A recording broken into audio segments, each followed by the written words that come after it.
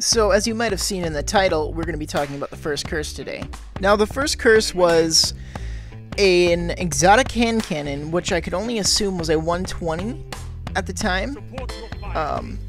And its exotic perk was that if you were to get a precision kill, it would refill the magazine and then also give you bonuses to range, stability, and movement speed until the clip is empty or you reload.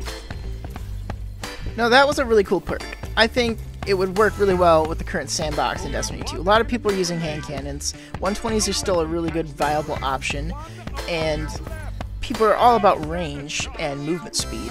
I mean, let's be honest, those two things alone, and obviously stability paired with range and movement speed is always good too. So if they kept the perks the same, it would be a beast, especially in Destiny 2. I mean, let's think about it. We got guns like the True Prophecy, the Steady Hand, and the Igneous Hammer. And I mean, what's the problems with 120s really even? Let's think about it. They never really have enough stability. It's hard to get enough stability and still have a lot of range on those weapons because, well, they're slow rate of fire, but it still needs it.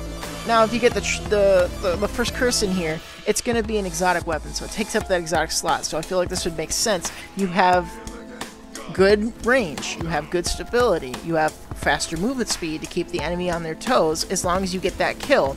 That first kill is all you really need. As long as you're getting more kills, you're going to be extending that. Now, I don't know how they would change it, but that's just my thoughts. I think it would be a good weapon to add to the game. I just think it would add even more and people would enjoy it. But hey, that's just one person's thoughts. Why don't you guys let me know what you guys think? Should the weapon be added back to the game? What changes do you think they should make? On and on, like just whatever you guys can think of, let me know. I'll try to keep up on the feedback, and I hope you guys all enjoy your day. And if you like my content, please feel free to like and subscribe because it is free. I also stream on Twitch. My Twitch channel is the exact same as my YouTube channel, Traco Games, Twitch TV, obviously. And yeah, check me out. I'm going to be streaming every day from 12:15 to 3:15, except for Sunday.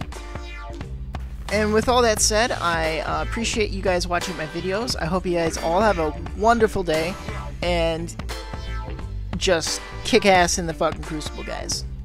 That's what I'm all about. Peace!